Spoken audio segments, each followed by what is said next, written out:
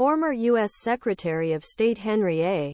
Kissinger attends the American Academy's awards ceremony at Charlottenburg Palace in Berlin, Germany, on January 21, 2020. Annegret HilseFile photo obtaining licensing rights November 29. Henry Kissinger, diplomatic force whose roles as National Security Advisor and Secretary of State under two presidents left an indelible mark on U.S. foreign policy and earned him the controversial Nobel Peace Prize on Wednesday at age of 100.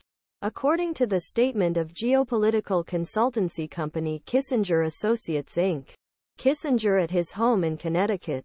Conditions were not mentioned. He will be buried in private family ceremony and a public memorial service will be held in New York. At later date, Kissinger had passed his centennial, attended meetings at the White House, published a book on leadership styles and testified before a Senate committee about the nuclear threat posed by North Korea.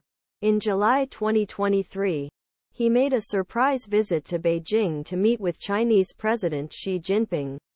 While serving as National Security Advisor and Secretary of State under Republican President Richard Nixon midst of Cold War in 1970s, he played a role many decades groundbreaking global events.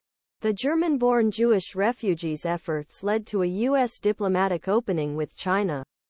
U.S. Soviet arms control talks expanded ties between Israel and its Arab neighbors, and the Paris Peace Accords with North Vietnam.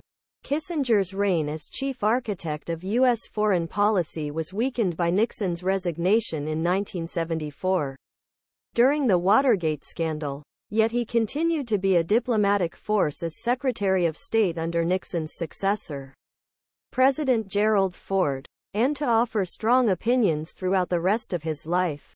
While many praised Kissinger for his genius and vast experience, others branded him a war criminal for his support of anti-communist dictatorship, especially in Latin America. In his final years, his travels were limited by efforts by other nations to detain him or interrogate him about past U.S. foreign policy. The 1973 Peace Prize, jointly awarded to North Vietnamese Le Duc Tho, who refused the award, was one of the most controversial awards ever.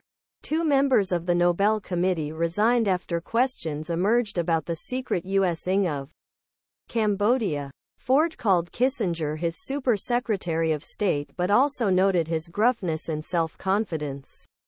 Critics called it more paranoia and selfishness.